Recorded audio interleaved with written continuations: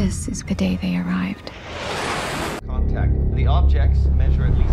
I'm Colonel G.T. Weber from Army Intelligence. Pack your bags. You're at the top of everyone's list when it comes to translations. Priority 1. What do they want? Where are they from? You'll be reporting to me, but you'll be working with him when you're in the show. And she's called upon by the United States government to help decipher an alien language, as there have been 12 ships that have arrived on the planet, and she ends up being part of a team that goes in to try to figure out what they're telling us and why they're here. And, you know, of course, everybody, it puts the world on edge. We're not sure why they're there, but they seem to be desperately trying to communicate something to us. That's what they call in the UFO.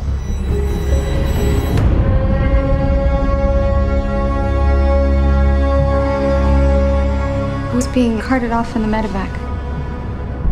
Not everyone is wired for what you're about to do. So what do they look like? You'll see soon enough.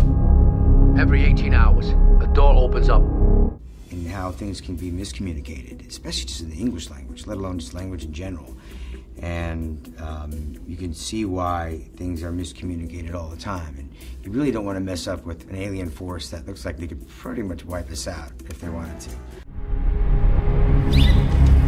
What happens now? They arrive. They need to see me. Dr. Banks? Are you insane? Now that's a proper introduction. He's putting together a team to be able to spark through the communication. One linguist to be able to break through the language barrier, and a physicist, mathematician, to be able to see if we communicate through numbers and through whatever things that they may offer us, so that I have the proper tools to understand them. And We need to make sure that they understand the difference between a weapon and a tool. Language is messy, and sometimes one can be both.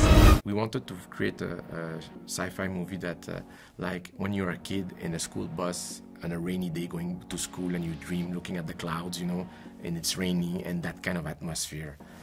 And going away from the scope of the huge movies, you know, going away from the flares, from the spec. We were trying to make something very, very, very about something delicate in the light. And Bradford, basically, he brought a lot of humanity and beauty to the movie.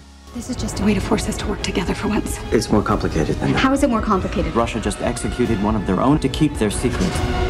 got 21 hours Before they start global war. So how do we clarify their intentions? I go back in.